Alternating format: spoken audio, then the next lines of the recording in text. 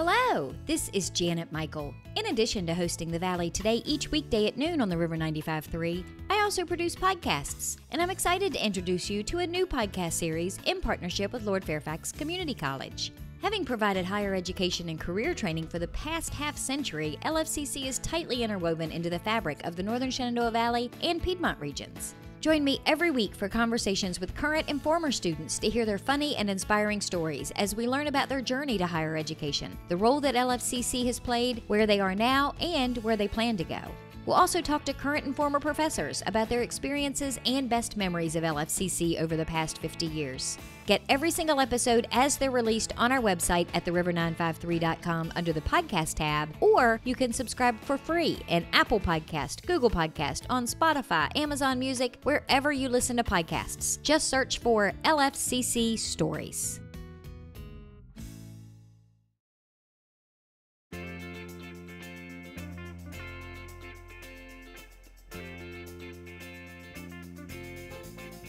Hello and welcome to The Valley Today. I am your host, Janet Michael. Happy Tuesday. As you are listening to the show today, it is Tourism Tuesday, Winchester, Frederick County edition, and Justin and I are back together. We are.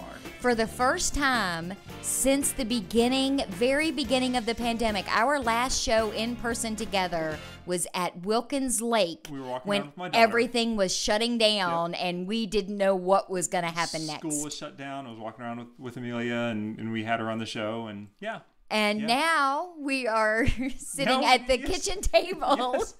I like to keep it fresh. Yes, and we're as fresh going to get today, I believe. We are. So where are we? Tell everybody where we are. Okay, we are at the Peaceful Fields Sanctuary, just about maybe 10 minutes out of town, up 522, just past Winchester Sideworks, not far at all past that, with John today. And this just came on my radar. What's funny, I've been here for almost 6 years now, and I am still discovering things on a regular basis. I'm discovering things in my own backyard. This place has been here for 8 years, so longer than I've been here. And 2 weeks ago, it hit my radar. So always things to discover. Never assume that you know everything about your own backyard. It's my job to know this stuff, and it's still popping up on this stuff. New discoveries. It's also your job to let me know about these things. And I have lived here my entire life. Okay. All right. So I have a better excuse than you. John Netzo is here with us. He is the president and founder of Peaceful Fields Sanctuary. John, tell me a little bit about this place. Paint a picture for the people that are listening. All right. Sure. Happy to. So Peaceful Fields Sanctuary is a 501c3 nonprofit charity organization. Our mission focuses on rescuing and saving the lives of farmed animals in need. We rescue all the animals from cruelty, neglect, abuse, and also to prevent their death and the killing of the animals.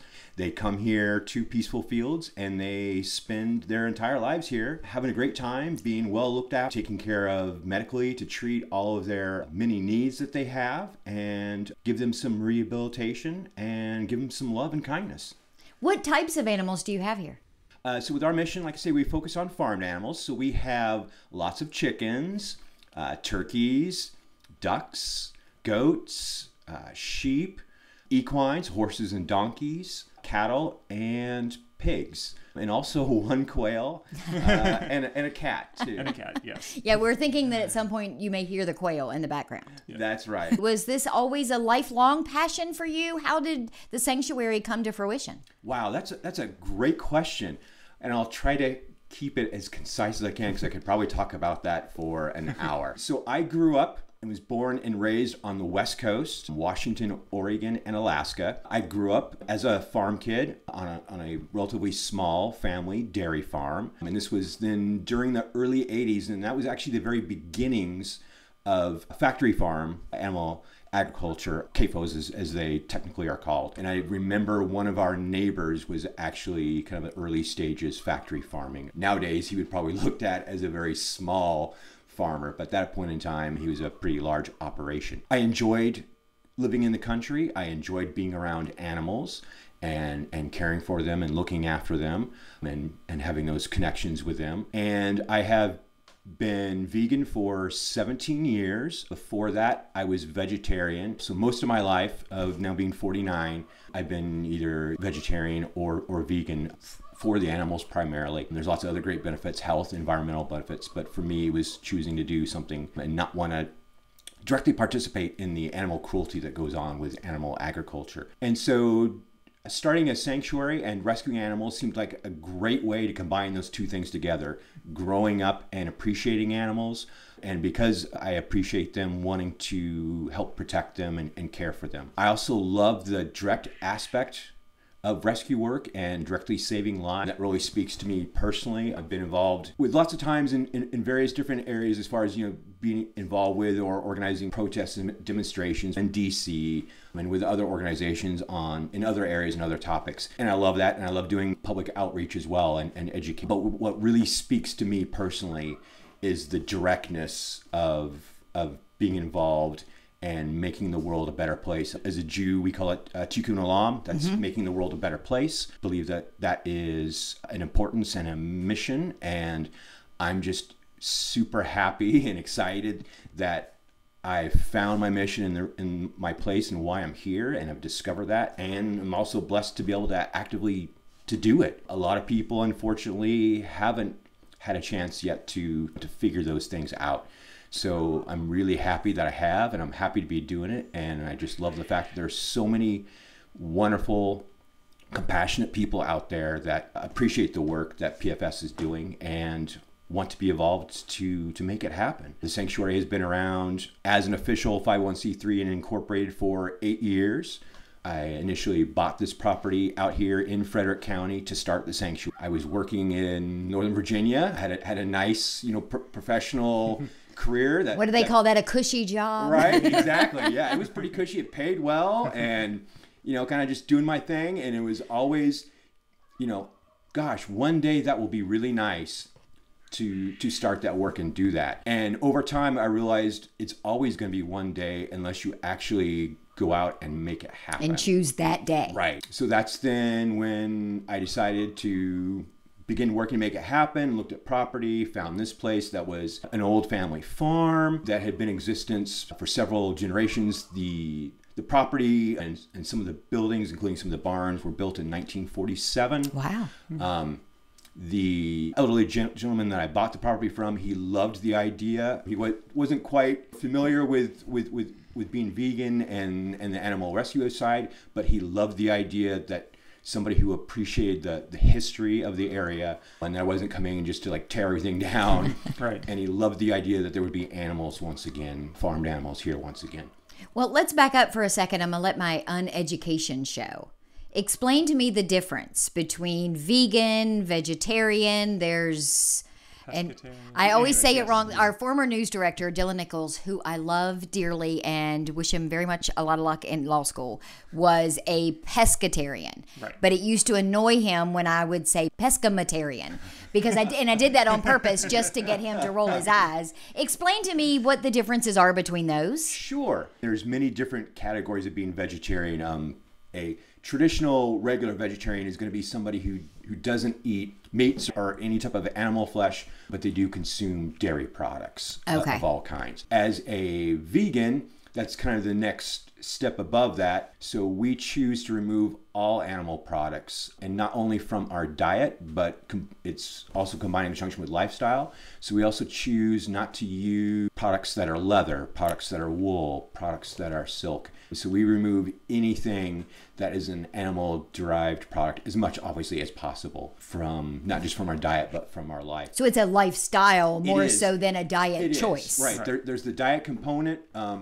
There's the vegan diet, or some people also call it plant-based diet part, which is going to be completely animal-free as far as the diet. But then there are the other aspects in the lifestyle. And all of that is done together to try to remove and separate yourself as much as you possibly can from directly contributing to animal cruelty and also animal exploitation. So that's kind of the main difference between vegans and then the different levels of... I always joke and say I am the diet that involves coffee and chocolate only. So I don't know what that's called, but if all I had to eat were coffee and chocolate, that's the diet that I have. Well, you could easily be vegan and do that. You might have some health issues a little bit down the road. Some anxiety issues. But coffee, except for that one coffee that comes out of the tail end of the one wild animal. Yes. Yeah. Coffee, other than that coffee, is going to be vegan. And I will tell you, I have a friend who visited a country and brought me some of that back. Oh, man. I have not done anything with it. It's still in the bag because that's where it's going to stay. Why can't I think of the name of that? I can't either, but I just lovingly refer to it as the monkey poop coffee. The So monkey poop, right? that's... it's the monkey poop. And it's not even a monkey, it's a civet. It's related to a civet. It's a cat. Yeah, is it actually. like Well, a and- wild cat? But people call it monkey for some reason. Yeah, no, I know exactly what it is. well, It's and incredibly expensive too. I hate to go to break talking about monkey poop, but we're going to go to break. Good break. Good break. Yes, Good. we're We can segue off of this We're easily. going to take a quick break. We come back. John, can you tell us about some of the events and maybe give us some of the stories about how that some of these animals have come to be here with you to give people an idea of the really good work that you're doing? Yeah, sounds great. Okay, we're going to take a quick break. When we come back, we're going to continue our conversation for Tourism Tuesday. Justin Kearns is sitting at the kitchen table with me, with John Netzel. He is the president and founder of Peaceful Field Sanctuary. We're going to talk more with both of them when we come back in just a couple of minutes. Got a financial decision to make or a goal to reach, but you don't know where to start? You've come to the right place. Introducing Quick Money Chats with the Northern Shenandoah Valley Financial Education Program. Visit tinyurl.com/quickmoneychat to schedule a virtual chat with a staff member or trained volunteer. We won't tell you what to do, but we will give you the tools you need to choose wisely. And because Virginia Cooperative Extension is part of Virginia Tech and Virginia State, your land-grant universities, you can be sure that our information is credible and trustworthy. And you'll know that we aren't trying to sell you something. Maybe you want to improve your credit score, or reduce your banking overdraft fees, or even figure out if you can afford to buy that car. Sorting through tons of information on the internet can be overwhelming, and sometimes it can be hard to know who to trust. Schedule a Quick Money Chat and get the information you need to take action. Go to tinyurl.com/quickmoneychat and get financial education personalized for you.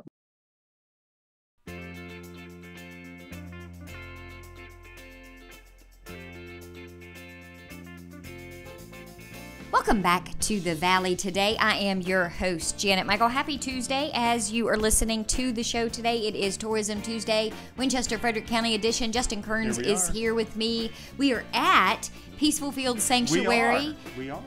We heard turkeys in the background. We're going to talk to Ricky and Fred, I think, before we wrap up today. We're going to get them on mic. Ricky and Fred were a little puffed out. They're your new best friends. Yeah, I don't know if they like me or they want me to get the heck out of Dodge. I think it was a combination of the two. I think maybe one of them really liked you and the other one didn't like that one of them really liked you. Okay. Oh, thank you very much.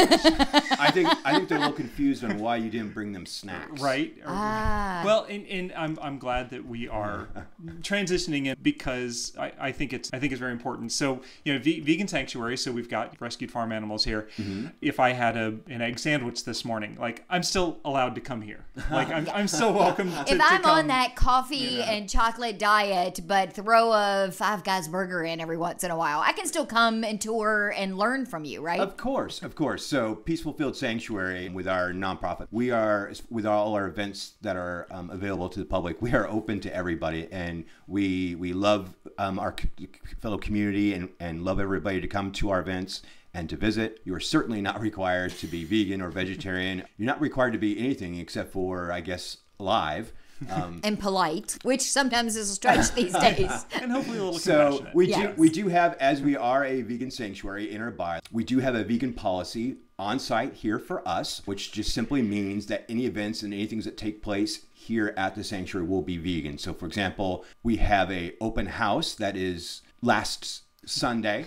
As we're recording we're this, sitting here on a Friday afternoon. Right. You're having it this coming Sunday. People are listening on Tuesday, so it already happened. It just happened. But the good news is they happen regularly. So that's right. Anyways, we have an open house several times a year, and those are catered by a vegan restaurant. So we have amazing, healthy, and very nutritious and cruelty-free vegan food that's provided. So everything that happens here on site will be vegan. So we won't be doing any meat burger or hot dog cookouts or anything of that nature. No barbecue, But what folks do once they leave the sanctuary, that's up to them. And who knows? I mean, people may come and partake of some of the vegan stuff from the catering thing and think, I've not ever considered this because I thought it was terrible and realized it's not so. It's so easy now. I remember back when I went vegan, there was nothing. The only, obviously, other than produce and that type of thing. But as far as like specialty vegan products or any type of like substitute items, it was just tofu. And you had to go to like the... I remember that, yes. And I hate tofu. So. I'm not a huge fan, but it's how you prepare it. If you prepare it just right, which involves a lot of work, it's really good. Most people don't like to do that. It's a lot, yeah. If it takes more energy to fix it than it does to eat it, I am not in. Right. And you had to go to the little like hippie natural health food store to buy the tofu. Nowadays, now you can go to Walmart and you can buy all this prepared food. You can buy vegan pizzas at Walmart. Mm-hmm. I literally bought some there yesterday, so I know this for a fact. Then as far as restaurants and other vegan businesses, it's growing out in this area huge. We've got some in the region, but none in Winchester yet. So yeah, if you're listening I don't know. To this, yeah. There is somebody in Winchester, please open an all vegan restaurant, because Martinsburg has several. Charlestown has one that's about to open, which is going to be a vegan Puerto Rican restaurant, and so they have amazing food, and that's going to be fantastic. Berkeley Springs, Harper's Ferry has an all-vegan restaurant. Come on, Winchester. There's like 75 people that live there. The greatest town in Virginia. Come on now. So let's switch gears for a second and talk about the rescue aspect of the sanctuary, because that's a really big deal as well. You are saving these animals and giving them freedom for the rest of their natural lives. And so how do they get here? So you're not a surrender farm, so that's important to... I can't bring you my backyard chickens that went terribly wrong and say, here, take these. No, we do. So that's a great point. So with our mission, we do focus on rescue work. So because of that, we generally don't get involved with that situation, which we term as an owner surrender, where it's somebody who has an animal and for whatever reason they no longer wish to care for them. We generally don't get involved with the owner surrenders. Most of our animals, again, they're all going to be rescues, and they're almost always going to be rescued straight out of animal agriculture / factory farming, and also cases of cruelty, neglect, and abuse. So they typically come to you after, say, authorities have been called in, or a humane society has been called in, or someone else has been called in to identify, verify, and now they need placement. So besides working directly with concerned citizens and the public, Peaceful Field Sanctuary is a part of Frederick County and the state of Virginia's emergency response team, where we will be called on by the county and or the state to respond with them when they're going and getting involved with potential cases of cruelty, neglect, and abuse. So that would be when there has been a case that's developed and the county or the state goes in to seize animals and place criminal charges against individuals. So we partner with them. Some of the things that we can do when we partner with that, we can help assess and kind of triage the health and the condition of the animals. And we can help transport the animals off the location to find them a temporary home and a place to be looked after and cared for, receive medical attention. That sometimes can also be take place here at Peaceful Field Sanctuary in addition to other locations. And after the court proceedings, if then the charges have been filed and they've been found guilty of those charges, then at that point in time, the animals become under the legal protection and care of the county and or the state of Virginia.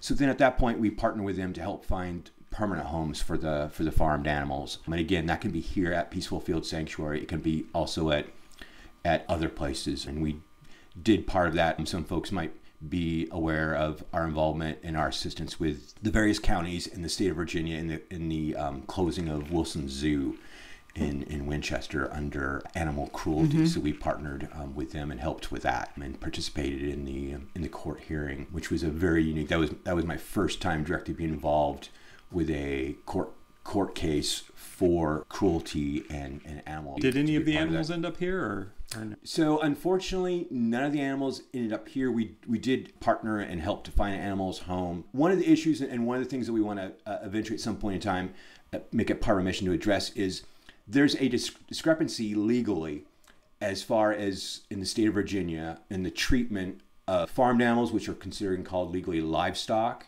compared to companion animals, which can be pets, cats and dogs, and even exotics. So in the state of Virginia, exotics have the same legal protections as companion animals, and that is awesome. That's amazing. So one area, for as an example, will be access to drinking water. So exotics, just like your cat or dog, have to have 24/7 access to potable water. So that's basically the water that comes out of your tap in your home, clean, nice, safe drinking water.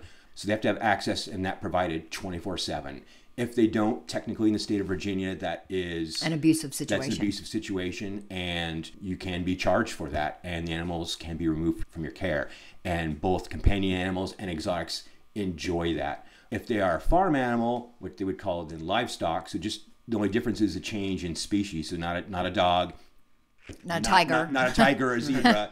Now the individual is a goat. They don't have that protection at all. So they can be denied access to water. They can have really horrible water that nobody would even get near. And legally, it takes much more than that before any type of It's a lot more action difficult and be complicated taken to be able to do so anything for there's that. this discrepancy that from our view is incredibly unfair, because literally the only difference is Designation. the breed of the animal. So at some point in time, we would love, and especially to partner with other groups that do a lot of legal and lobby work, and we would love to at some point in time to get that change and kind of close that loop in the state of Virginia.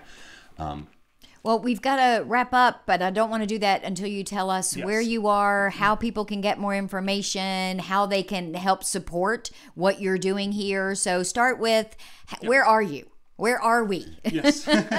So Peaceful Field Sanctuary, we're located here in Frederick County, Virginia.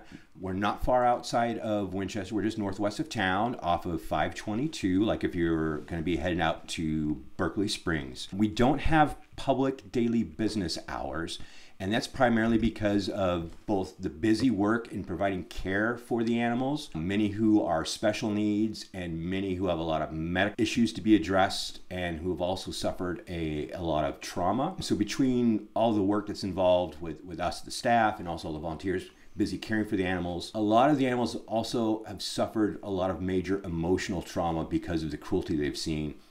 So rightfully so, a lot of them are not very trusting of humans because of their previous and past life experience, and being exposed too much to people because of that then can kind of trigger that emotional trauma. Yeah. So for those reasons, we don't have business hours, but we do host several events every month. At a minimum, we will have a public volunteer day. That's where anybody can come out, zero experience, and spend the day volunteering with us. That also serves as an orientation for the folks that want to get more involved and volunteer on a recurring basis. What's the age limit on that? If somebody has a teenager and they're like, go shovel some. So yeah, thank you for stopping there, so I don't have to edit that out. For a volunteer, you need to be at least 12, and anybody under the age of 18 needs to have a parent or guardian here with them as they volunteer. Yeah, great question. If somebody that works best with their schedule to come out once a month and do those days, we have lots of volunteers who come out on a weekly basis, several days a week, to give back and volunteer their time for the animals. This work can't happen without our volunteers. You can't do it all. Right. Yeah. So our mission is only possible as everybody working together as a community, as a team, and that can be, for some, that could be, volunteering of their time and their muscles, and it saves them on gym membership too. In case anybody wants to cut their costs. Free workout, Let me tell you, it's great exercise, being outdoors, being around the animals. What about food? Could I donate? I was thinking turkey food, but I don't know what turkeys eat. We can, and if folks have items that they want to deliver, we can definitely talk about that. Call us. You bet, towels or email us. We also have a active wish list on Amazon of items, and people can purchase those while they're shopping on Amazon, and so then they'll just put them in their cart like with everything else. And instead of shipping it to them, Amazon instead will ship it straight here to the sanctuary for the animals. And so a lot of people like to do that, and that's helpful. And from anything, there's, for example, like Lowe's or Tractor Supply gift cards. We frequent those places a lot, and other items like A lot of people like to give items that way. And then as far as hay and feed, and of course, our biggest expense is medical because everybody gets veterinary care. That includes all the chickens and one vet visit, even just like a basic checkup, is going to be about $300. Oh, let me tell you, I got these 2 dogs in October, and that is way more than what I ever anticipated it to be. Yeah. Yeah, and the birds, because of the extreme breeding, they have a lot of physical issues that need treatment. So a lot of people are surprised to learn, because we get asked all the time, as far as like the cost of care, who's the most expensive, and it's not even close. It's the birds, the chickens, turkeys, and ducks. So you'd think it would be the larger animals, the horses, the cattle, the goats. Yeah. Folks would almost always tend to think, especially equine horses, the horses and donkeys. Not even close. They are expensive to care for properly. Don't get me wrong, but it's the birds by far, because they have so many issues. Because, for example, with the birds, from the egg side of things, with the egg farms, so it's an animal that they're like wild relatives, like all other birds on the planet, lay 1 or 2 clutches of eggs, or even less, a year to reproduce, and that's it. And humans have taken that and through breeding and basically turned them into a living factory farm to cranking out an egg every other day. So hens have a relatively short lifespan, and their cause of death is almost always reproductive failure of various forms. Okay. Now, on your website, can people find your phone number, volunteer information, the Amazon link? What is your web address? Yeah, so you can find all that information on our website, which is peacefulfieldssanctuary.org. A lot of it is also on our Facebook page, especially our events. We publish and have all our events. You've got a really good Facebook page. Thank you. On our Facebook page. We're also on Instagram. We do Twitter once in a while. Still have never really personally been able to figure out what the usage of that I'll is. explain Twitter to you. Twitter is my social media network of choice. But Instagram and Facebook. We're also on Patreon. So we use Patreon as a great means for folks who want to give on a monthly. Yeah, they want to set it up that $50, $60, $150 a month. They just want to donate to you. And so we have a lot of kind of folks who support our work financially, to take care of all these medical and the feed expenses and everything else through PayPal and other means. We really like Patreon, and so do our supporters, because in addition to the public being able to make that awesome commitment, whatever it might be, $1 a month, $20 a month, $500 a month, we are able to provide them a lot of really neat special content. Yeah, you get bonus stuff. Right. Yeah, depending on what level you give, you get cool things. So we like to share a lot of insider information. So when there's a new rescue, our patrons know about it first before anybody else on Facebook. Nice. They also get a little bit more insider's look, like as far as the behind the scenes, the sanctuary life type stuff. What it takes to care for the animals. No pictures of Ellie the pig in the morning before she's had her breakfast, though, because she's just not that kind of girl. No, the patrons also get that. That's the type of access they get. Everything. So if somebody wants to come out and visit, regular opportunities, open houses days, if you have like a special group or a school group or something like that, contact you, email you, and see if there's you an bet. So opportunity. we are open both to doing private events. So we've done weddings here. We've done bachelorette party, other private groups. We're happy to coordinate and set those up and talk with folks about those and what would be involved. We love also partnering with schools, both here, and we also go offsite to schools, kids' summer camps, to other offsite events. Veg Fest coming up soon. We're going to be visiting the Humane Society just down the road a little bit in Front Royal. They're having an event there in early August, and they're going to be open to the public. There's going to be a lot of kids there. Toby the goat, the special needs goat, is going.